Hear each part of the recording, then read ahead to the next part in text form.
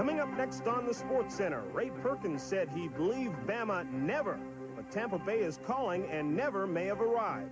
More bowling, this the Freedom from Anaheim, California, UCLA against BYU. And more from Fremantle, Australia, as two semifinalists threaten to sink the competition. All this and more ahead on ESPN SportsCenter.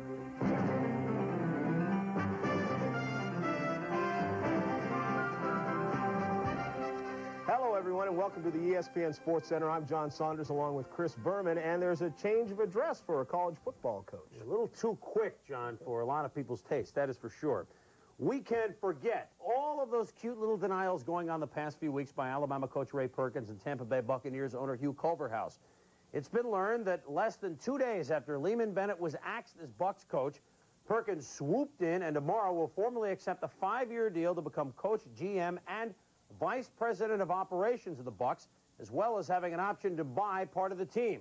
Bennett was fired Monday. Then Monday night, Culverhouse flew to Birmingham to confer with Perkins, then continued his talks for several hours Tuesday.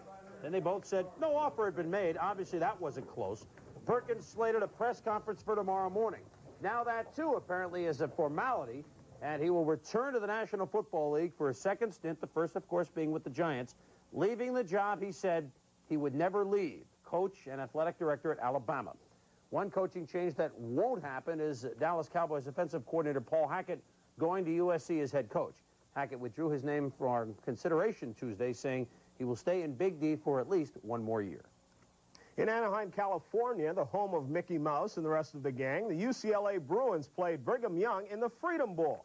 As it turns out, after this holiday, the Cougars may need a little bit of a vacation because this bowl game did not go their way. Over 55,000 on hand in Anaheim, 3rd annual Freedom Bowl. UCLA takes over. Matt Stevens to Gaston Green, hands off to Carl Durrell. Around the end on the reverse, he breaks a tackle, moves off to the races, 50 yards, gets it down to the 3-yard line, almost takes it into the end zone. Then Gaston Green takes the pitch around the left end this time for the touchdown, beginning a big night for Green. 7-3 UCLA with the lead at the half. Third quarter, the Bruins blow the game wide open. Marcus Greenwood on the dive. They go for the fake. He breaks it outside, rambles 70 yards down to the 6-yard line. That sets up another Green touchdown. The night belonged to Green as Lavelle Edwards doesn't like what he sees. He takes another pitch, heads towards the sidelines. No one's going to catch him this time. 80 yards on the touchdown. He had 261 yards on 33 carries and 3 touchdowns into the end zone there. But he's not through. He doesn't only do it on the ground. Watch this as he tosses a touchdown pass to Durrell for the 13-yard touchdown. Bruins roll to their 5th straight bowl game victory. 31-10 was the final. Green, 261 yards on 33 carries and 3 touchdowns. On ESPN, there was that rare scenario, a big underdog playing a bowl game in its own stadium. San Diego State tried to reestablish itself on the big-time football map in the Holiday Bowl against Iowa. And you say the Stars and Stripes forever? Well, they meant it tonight at San Diego. And the Holiday Bowl, certainly some explosions by both teams' offenses, except for right here. Mark Vlasic intercepted, trying to throw a touchdown pass. Mario Mitchell of San Diego State with a key interception with his team down 7-6. Second quarter, Aztec quarterback Todd Santos looking long, 44 yards. Where's the defense? Alfred Jackson, touchdown. San Diego State leads the Big Ten full Iowa 14-7. 14-13 later in the second quarter. Santos to Monty Gilbert. Watch him put the move right here on Keaton Smiley at the 8-yard line. He's into the end zone, 28 yards. Hayden Fry says, wait a minute, folks. We're supposed to be leading, not trailing 21-13. First play of the fourth quarter. Mitch Burton throws the block. Chris Hardy, 7-yard run. 35-21, Aztecs by 14. But the Hawkeyes are game. On 4th and 4, Vlasic to Marv Cook.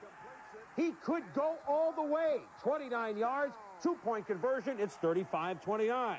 Later, Vlasic to Mike Flagg, touchdown, 36-35. Hayden Fry up. Then Santos from the shotgun, looking long. You know everybody's back playing defense. It doesn't matter. Jackson hauls in it at the 10, setting up Kevin Rahill with a 22-yard field goal. And with under a minute to go, it's 38-36 San Diego State. But the big play against Denny Stoltz, Kevin Harmon on the kickoff return All they wanted was to get him down somewhere in his own territory. Forget it. He's over the midfield stripe, deep into San Diego State territory. Then, with seconds to go, 42-yard field goal. Rob Houtland missed the PAT, missed 2 field goals. Doesn't miss on the gamer. It's good. One of the most exciting bowl games you'll ever want to watch. The Holiday Bowl here on that's not Bill Parcells. How could they be dumping stuff on him? That was Hayden Fry. Iowa beat San Diego State 39-38 as Vlasic, 2 for 2 touchdown passes, ran for 1 more, and that was a lot of fun. New Year's Bowl notes. LSU defensive end Roland Barbay saw his appeal to play in the Sugar Bowl transferred from a Louisiana court to a federal court. He is still in limbo concerning the ban on him for that game due to positive steroids testing. Of course, that's the same scenario involving Oklahoma All-American linebacker Brian Bosworth in the Orange Bowl. Tuesday, a Norman, Oklahoma lawyer who has been involved in civil rights cases says he thinks that if the Boz challenged the NCAA in court, that the Boz would easily win. For only the 2nd time in NFL history, the league's most valuable player award goes to a defensive player. Now that you know that much, you also know it could have gone to none other than linebacker Lawrence Taylor of the New York Giants. Taylor led the NFL with 20.5 sacks, leading the Giants defense to a 14-2 record and the NFC East title. Taylor was also named Defensive Player of the Year for the 3rd time in his 6-year career. The only other defensive player ever named league MVP was Alan Page of the Vikings. That was in 1971. Now, Taylor's win was a landslide. Here's the top 5 vote-getters. Eric Dickerson, a distant second. Dan Marino, Joe Morris, and John Elway were the only other players with more than 1 vote. In Chicago, William Perry may win this year's MEP award, most extra pounds. The fridge has apparently ballooned to close to 350 pounds, and Coach Mike Ditka is not pleased. Ditka says the fridge will be in a different color uniform next year if he doesn't take the weight off. He adds he's really concerned about his health. The fridge's reply, if I wasn't healthy, I wouldn't be here. Last week, New York Jets coach Joe Walton made a gutsy move by going with backup quarterback Pat Ryan to snap the team out of its 5-game funk in the wild card game against the Chiefs. Would he come back with Ryan rather than Ken O'Brien this week against Cleveland? Well, Walton waited till Tuesday to make it official, but he knew he had to go with Ryan again. While the Browns are in Florida, it was the Jets who were working out in classic northeast weather, and Ryan downplayed the renewed spotlight Tuesday at practice. Really, you know, a football game's a football game, really. I don't look at it any different. I'm not going to prepare for it any different. I have a lot of anticipation and antsiness and nervousness before every game, so I don't see where this Saturday be any different. Pat Ryan, of course, in good shape right now. People forget that it was only a couple of years ago he was leading the Jets to that big start. And that's right. And he obviously showed that he can throw the short to medium range passes with aplomb. Is that a good word? Coming up next on the SportsCenter, World Be Free may finally get a chance to be free of the Cavs and play with the Sixers. And also, Rocket coach Bill Fitch shoots down rumors of dissent in Houston. And in college basketball, Kentucky hosts Georgia, and of all places, Louisville and Freedom Hall.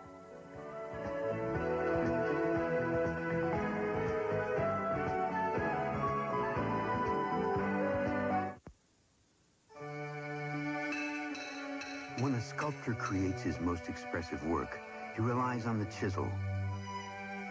Its wedge shape gets into those tight spots no other tool can reach. Introducing the Schick Wedge, a shaving tool based on the same simple principle. Designed with a wedge-shaped head to get into those places that give round and flathead shavers real trouble. It's an age-old idea, but it's a new angle in shaving. The Schick Wedge. If you don't read the Wall Street Journal, you're saving a little time when you could be investing it. Call 800-372-3000 for this special introductory offer. 13 weeks for just $29.50 with a money-back guarantee. 13 weeks, $29.50. Phone 800-372-3000 now for the Wall Street Journal.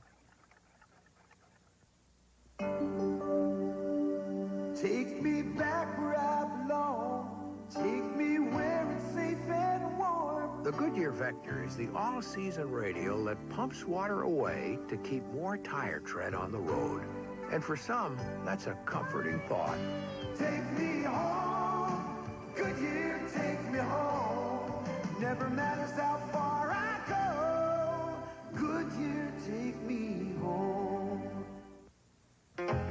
Saturday. See a live ACC doubleheader.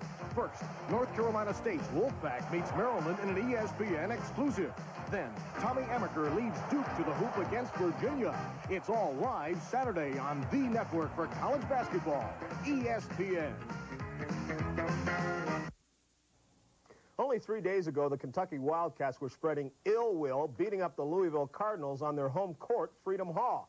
Today, the Wildcats were back, this time spreading goodwill, playing one of their home games at Freedom.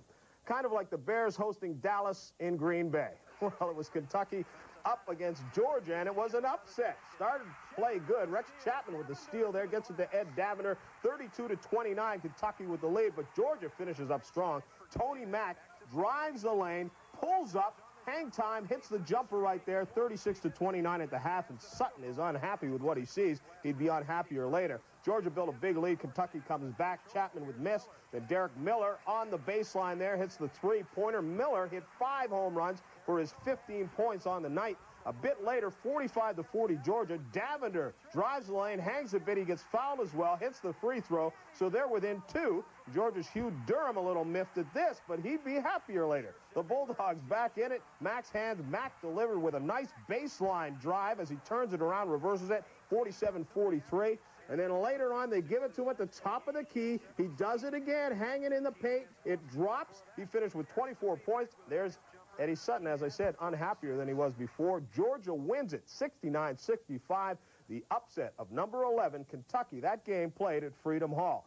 More top 20 scores now. Boston U up against Syracuse. The Orangemen with no problems winning at 96-67. Syracuse ranked number 7. Georgetown still undefeated this year. They're number 8. They take on Long Beach State tonight and win it by 14. Number 15, DePaul up against Pepperdine. In the second half, DePaul with a 6-point lead. Loyola of Chicago coming off a big victory over Illinois earlier this week. They're up again, number 19, NC State. NC State with the victory. Easy 97-85 win. And Northwestern gets clobbered by number 20, Duke, 106-55. Last night in the semifinals of the Dallas Morning News Classic, number 4, North Carolina blasted number 2, Purdue. Now, tonight, the Heels foe in the finals may not have been on the same level of talent, but you know that SMU brought their home folks with them to potentially cause other problems, and did they ever? Carolina led it by 8 at the half, but they went to overtime, tied at 81, and Carolina barely comes out of Dallas with a win, winning 88-86 in overtime. Oh, by the way, for third place, Purdue clocked the Tigers of Towson State 94-58. The 7th place game in the Rainbow Classic. I tell you, Kansas almost came out of Hawaii with a great tan, but 0 for 3. But they win in overtime over the Bows, 81-80. And the championship round of the Blade Classic, also involving top 20 teams. That's number 14, Temple. And the Owls now 10-1 as they beat Toledo on their home floor, 75-68. In the NBA, the Houston Rockets extended the contract of coach Bill Fitch for 3 years, a move that comes amid published reports that a pair of his Rockets players, Ralph Sampson and Mitchell Wiggins, were in essence tanking it in an effort to get him fired. Certainly an unsavory charge, to say the very least. Fitch downplayed it. He's on for 3 more years. It's up to the players to play ball. World B. Free is ready to return to Philadelphia. Free has been sitting out the season in a contract dispute with Cleveland. Now, the Cavs have agreed to waive his rights to Philly in exchange for a second-round draft pick. Free started his career and played 3 seasons with the Sixers from 75 to 78. The 76ers, meanwhile, tonight on the road in Denver to face the Nuggets, and they pull away with the road victory up against Denver here. Scrambling the Philly end, Fat Lever gets it, but throws it to Charles Barkley. He loses it, then gets it back, goes up, hangs in the air, bangs it off the glass, gets fouled as well. 3-point play, Philly up by 1. Nuggets go to Alex English. English takes it for the running right-hander there for 2. Doug Moe taking a look on right there. The Nuggets back up by 1. Late in the game, Philly is up by 1. English tries to field Darrell Walker, but Mo Cheeks with the steal, takes the ball, goes coast to coast, hangs it off the glass for the lay-in. 109-106 Philly. Mo doesn't like it this time. Seconds left. Dr. J taking the ball out, gets it stolen. Fat Lever for the tie, but the ball is swatted away by Dr. J. It winds up 111-108. The Philadelphia 76ers win on the road in Denver. Pair of Central Division teams both playing above 600 ball met in Milwaukee, where the Bucks hosted Detroit in a nail-biter. Pistons looking good in the first half. Vinnie Johnson to Sidney Green. And he will do your basic look-mon, no hands pass to Bill Lambier. 56-49 Pistons at the half. Here come the Bucks, second half. Isaiah with the breakaway, but Ricky Pierce swats it off the glass. We go the other way. Paul Pressey to Terry Cummings. Lays it up and in. Bill Lambier, your basic unhappy Piston, as his team trails 88-84. And less than a minute to go, the Pistons by two. Isaiah hit the bad pass. Ricky Pierce comes up with it. No good. Cummings with the tip. We're tied at 97. Detroit inbounding in half court. Watch Lambier get the forearm shiver from Paul Pressey. They call a technical. Adrian Dantley with the tee. Hits it. Pistons 98-97. This time, though, inbounds pass works. Isaiah. And that bucket kills the Bucks. Was that Red Auerbach? Well, no, not really, but never. Give that man a cigar. As Detroit won at Milwaukee 103-99, only Milwaukee's second home loss in their last 15 games. Meanwhile, at New York, Bullets at the Knicks. First quarter, Mr. Bill Cartwright is on fire. 23 in the first half. Here he drove right past Manute Bol. Second quarter, the Knicks on the break. Jared Wilkins to Pat Cummings to Chris McNeely. Up and in off the glass. The Knicks lead at 50-47. Third quarter, Moses Malone goes to work. Watch Moses down low. That second time it works. Bullets by 6. Fourth quarter, here come the Bullets again. Michael Adams gets the pass on the break. Hits John Williams. Williams hits. Fouled. Bullets by 10. But the Knicks, looking to make it 4 in a row, come back. Beautiful power move by Gerald Wilkins. 2 of his 29. The Knicks lead 94-93. Then New York puts it out of reach. Stop. Pop. Yeah, Gerald Henderson. The Knicks, can they believe it? 4 wins in a row. Break them up. The Knicks beat Washington 103-97, matching their longest winning streak since the 83-84 season. That's almost back when they had a two-handed set shot. Indiana beat Cleveland 111-99 as the Pacers go past the Cavs out of the Central Division basement. Golden State beat Chicago in Chicago 102-99. Jordan only had 31. What do you expect? San Antonio snapped the 6-game losing streak, beating Utah 115-109. Then late games in the NBA. Final, Houston has beat the L.A. Clippers in L.A. 105-102. Phoenix at Portland, where the Blazers are tough. Once again, they were. They beat Phoenix 120-105. Boston at Seattle in a nip and tucker. And the Celtics, trailing by 10 in the fourth quarter, come on to win it 104-102. Fasten your seatbelt. Straight ahead on the Sports Center, a trip around the National Hockey League. And we will look under the Saddle Dome at the Calgary Cup. A little Olympic hockey rehearsal. Well, some teams hope not. But first, let's run down some more.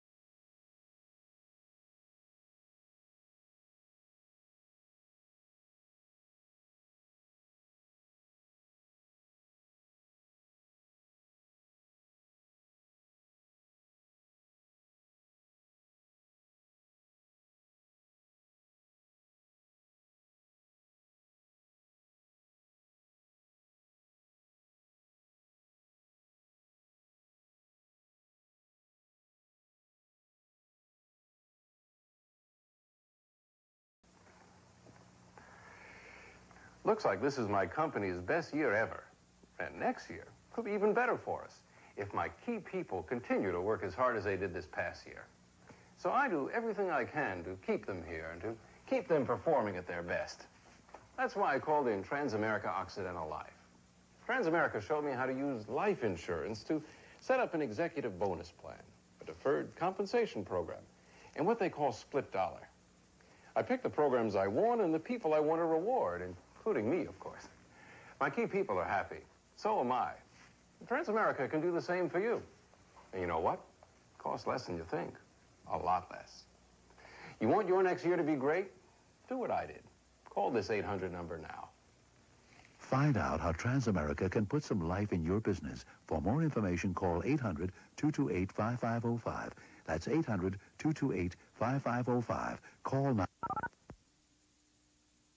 Tuesday night at the Pucks. and a pair of teams going in opposite directions got together as Hartford traveled to Washington late first period. The Whalers on the move against Bob Mason in the Capitol Nets. Half of the Whalers, Dean Evison with a cannonading blast. And the Whalers lead at 1-0 after one. Second period, Whalers do a little hustle. Watch Kevin Dineen work very hard behind the net with the pretty center to Ron Francis. Makes no mistake, 2-0 Whalers. Third period, that line again, Dineen, Francis, and Dave Semenko. Dineen with a pretty move around the defense, and he will score his 18th goal. The Whalers lead at 3-0. Mike Liud has 3 shutouts already this year. It's only 86. He's looking for number 4. But Scott Stevens shot from the point midway through the third period, tipped in by Craig Laughlin, and it's 3-1. But why has Liud been so tough, and the Whalers been so tough this year? Look at the beautiful save he makes on Dave's sister Christian. And the Whalers end up clearing the puck, and the Whalers beat Washington by the score of 3-1, outshooting them 42-27. The Battle of Quebec goes the way of the Nordiques. They beat Montreal 6-3. Pair of goals for Michel Goulet and an assist. He has 22 now on the year. Couple of fights. Of course, Claude Lemieux involved with the Canadians, going after backup Quebec goalie Richard Sevigny. Just another night in the province. St. Louis got 3 in the first period. They gave Boston their 5th straight loss, beating the Bruins 4-3. The Norris division of the NHL could be renamed the Feast or Famine Bunch, or how about the All or Nothing Gang? It's the only division of the league where you can go from last place to first place with a single victory. 2 points separated 5 teams heading into tonight's play. And that's exactly what the Chicago Blackhawks did, jump from last to first in the island against the Islanders here. Dominated the first period. Secord in front to Dave Donnelly. Sweeps it past the goaltender. Chicago up 1-0. Sauvé was invincible in the Chicago goal. Islanders a wild scramble. Watch Sauvé with a great save. Then he falls on the puck. Chicago's up 2-0 at the end of one. Second period, Sauvé again, another great save. 2 great saves right there. But Brian Trottier fights off the defender to make it 2-1. And later in the second period, watch Mikko Makala splits the defenders, goes in alone on Sauvé and flips it underneath him. That ties the game at 2-2. Chicago needs a goal, and Denny Savard from behind the net. Watch a nifty pass in front to Larmer. All in one motion. He flips it home. Chicago's on top 3-2. Early in the third period, Brown to Fraser, and Fraser lets a good slap shot go 4-2, and Bob Pulford likes what he sees. 5-3 is the final. Chicago now in first place in the Norris division. The New York Rangers against the Pittsburgh Penguins, a Patrick division battle. Podubny had 2 goals there. The Rangers win it. Penguins winless in 8. Calgary wins by 1 over New Jersey. Tonelli had 2 goals in that one. Philadelphia in Los Angeles. Dion, Jay Wells, and Duchesne with the goals for Los Angeles as they lead over Philly. Edmonton, Wayne Gretzky with his 38th and 39th as they're up against the Vancouver Canucks.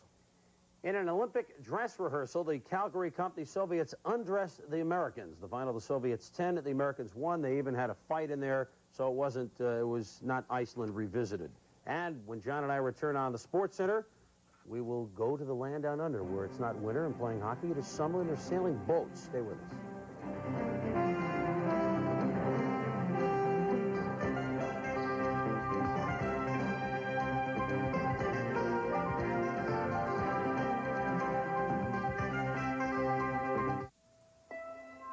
To America's best as they look to Australia and the America's Cup Challenge. This buzz for all that you do. You've got the stuff to come through a long way from home. But you're not alone. It's your country's home. It's all sailing with you. You make America work, and this fight's for you. I'm Bobby Valentine, and I'm here to tell you all you get if you order Sports Illustrated now. I'm Terry Forster, and I'd like to order some more nachos now. Waitress. If you order Sports Illustrated now, you not only get the best weekly coverage of all your sports, you get the big baseball preview and the famous swimsuit issue. So you'll know what's new at the ballpark and the beach. Does it come with a salad? No, Terry, it comes with great savings. Over 50% off the cover price. Just call this toll-free number now and save on 27 issues at the low basic rate, payable in 3 monthly installments of only $9.79 each, or if you prefer, use your credit card. What's for dessert? Terry, included with the baseball preview is this handy Major League Baseball schedule, free, plus this video classic NFL Crunch Course. It's a big hit, and it's free with your paid subscription. Free, huh? If you call now. Could I get a phone, please? Call 1-800-221-8100. Sports Illustrated? I'd like to order everything on the menu. Bobby, could you please pass me the swimsuit issue?